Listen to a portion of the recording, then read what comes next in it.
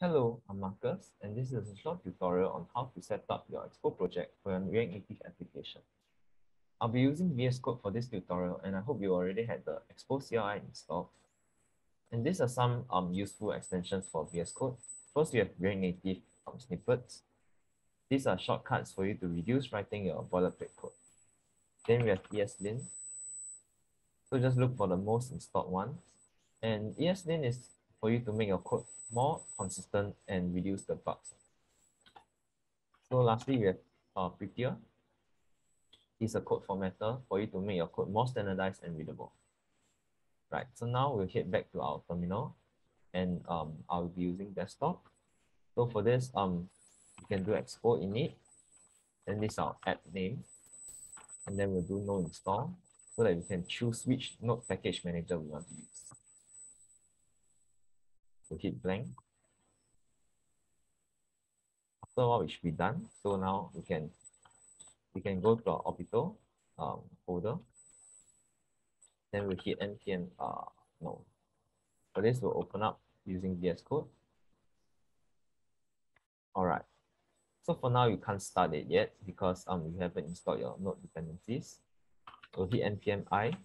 This will install all the dependencies required to start your application. While doing that, you can copy this code from app.js. We'll restructure it a bit. We'll create a source folder, and then we'll create an index.jsx. Paste all your code here. At the top, import React from React. This will help you reduce the ESLint problems later on.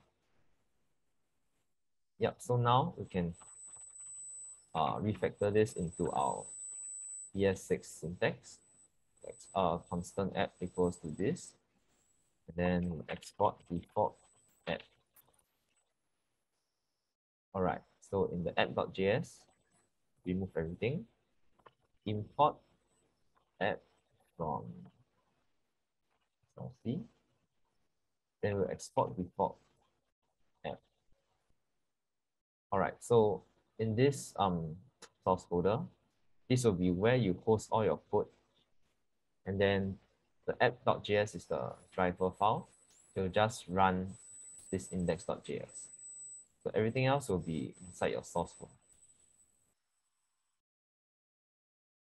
All right, now it has been done installing. We can try to open it up using our web for fast verification.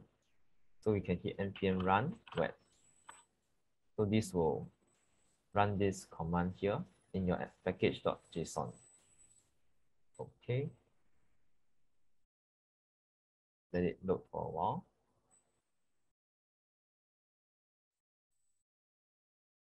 Yep, so this will be the application that is supposed to be shown. Yep, so we have verified that it's working now. And you can close it using Ctrl+C. All right, the next step would be to integrate your Expo project with Prettier and Yarn. So you can go ahead and copy the command in the README, and then we'll add ESLint here as well. So you can go ahead and install all this as developer dependency. So it will be listed here. Yep, so now it's done. You can hit npm init, add ESLint config. So this will set up the ESLint configuration for our application. So for this, we'll be using check syntax, find problems, and enforce code style. Hit enter. And what the project will use JavaScript modules, hit enter. React. And will our project use TypeScript? We'll hit no for this. So for this, we'll select Node as well using spacebar, and then we'll hit enter. And if you want to use a popular style guide, one of the popular style guide would be Airbnb. But for this tutorial, we'll be using our own custom style guide. So hit enter on this, answer questions about your style. For code config file, we'll be using JavaScript. Type indentation, will be using spaces, single quotation. And for this, you can choose either because we will be removing this as it caused some error for Windows. Yeah, for Me, I'll choose Windows right now. Do you require semicolon? Yes. And do you like to install them now? Hit yes. And we'll be using npm for our package manager. And for this, there'll be some error for me. Hopefully there is no error for you. But if there is error, what you can do is copy this, and then you run npm i-d ESLint plugin React. Simply hit npm i-d here, and it should be done. Yeah, so there is some problem with my PC environment right here, but do not worry. Hopefully it won't happen to yours. If it does, you can just do this for a remedy. Okay, now you see a lot of errors here. Okay, so we'll be hitting this step 2. This will be the preferred indentation style, and then line break style will be deleting this piece of segment. And then you see there's all squigglies, and this is because of the ESLint that found the problem. So for quick fix, you can try to hit Ctrl S, and hopefully it will save and format your file. If not, you can go to File, Preferences, Settings, and you can look at the format on save. Yeah, make sure this is checked, and hopefully you want to check this as well, format on case. Then you can look for formatter. Yeah, so default formatter, change it to Prettier. So now once you're at this all the files that has red squiggly, you try to hit Ctrl S, which is save, and it should help you format your file. All right, so now that we have set up the Prettier, you should go ahead and set up your Prettier and ESLint integration. So first you need to install the dependencies here. Right, so after that, we'll be creating a dot Prettier RC, Prettier ignore file. And then we'll copy in the snippet from the README. So this will ignore the build and coverage folders in your application. Yep, so the next will be using Prettier rc.js. So this will be the configuration of the Prettier. And for a start, we'll be using this first. This will be single quote and trailing comma. And we can also add width equals 2. All right, so lastly, you can also change the stuff here. If not, you can copy it from my gist. Right, so right here, there's nothing to be done already. And then we can go ahead and add the scripts in your package.json. So here, you can add the lint fix, format, and write. So lint fix will be how you want to fix all the lint error, ESLint error. And then Prettier will just help you format your code. Check will look for any possible formatting error. Then write will be basically fixed. Same for this. This will just check, and then this will fix.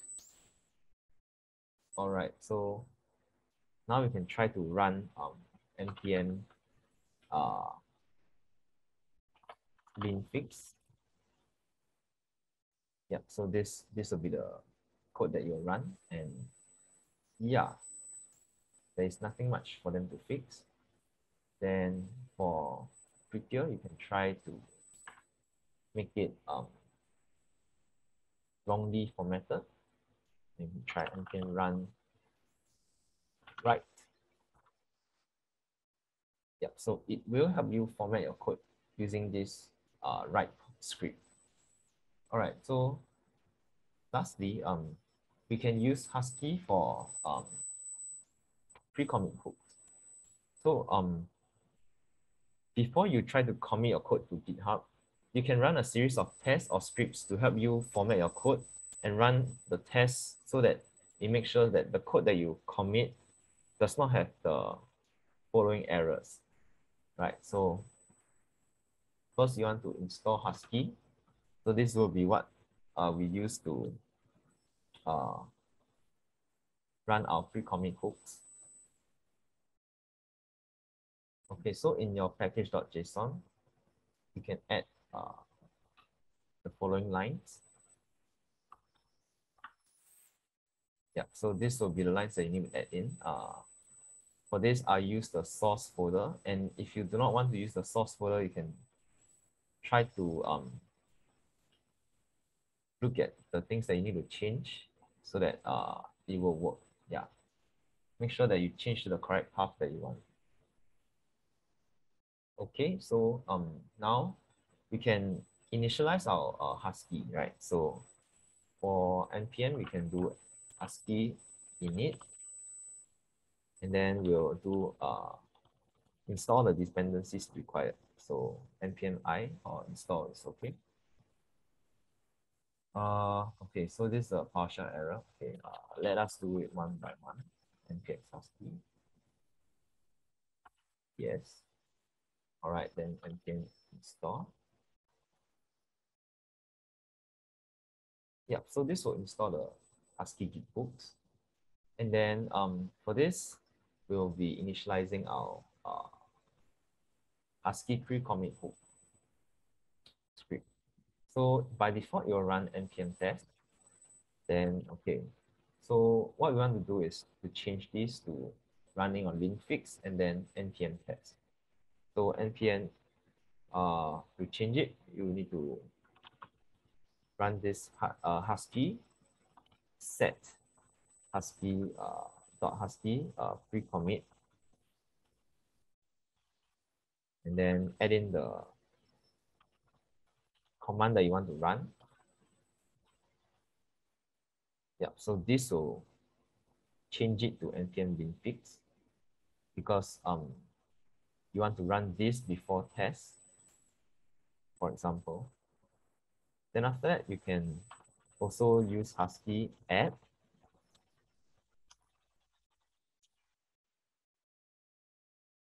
Then you can add this npm test as well.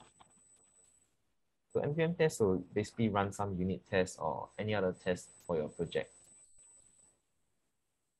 All right, so now you see that before committing, you'll run this npm linfix and npm test.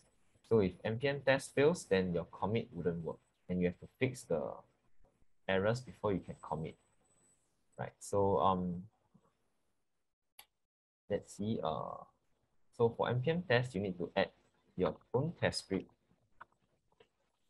So the most common one that I see is using jest. But for now, I will not show you how to set up your commit test files. I'll just be using a very mock test script, which is to print out hello world. Okay, so now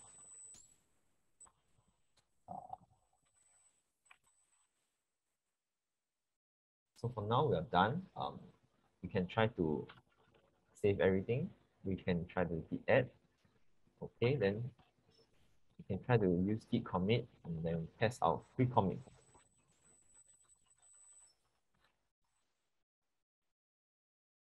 Yep, so you can see that it tries to run this linfix command, but it didn't work because did you mean npm run linfix? So for this, okay, you can try to reset it.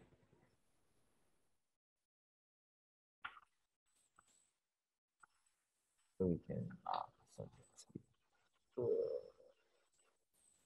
yep, so you can try to add a run in front because if you do not add a run, it may or may not work because it just kind of tells npm to do linfix. So if you don't have linfix package in your linfix command in your global node module, then you may fail. So that was some error that I made. Yep, so now you can see that it changes to run fix. And then next we'll add the npm run test. All right, so now we can try to add again. And then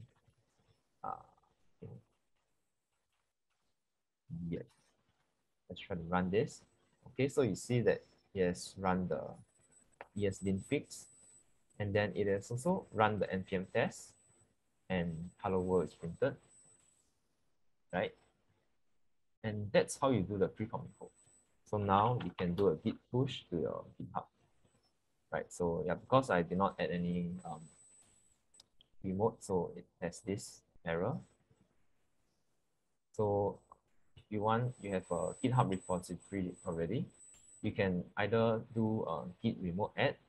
If not, you can just copy all the files into your repository folder, and then you git add and git push, git commit and git push. All right.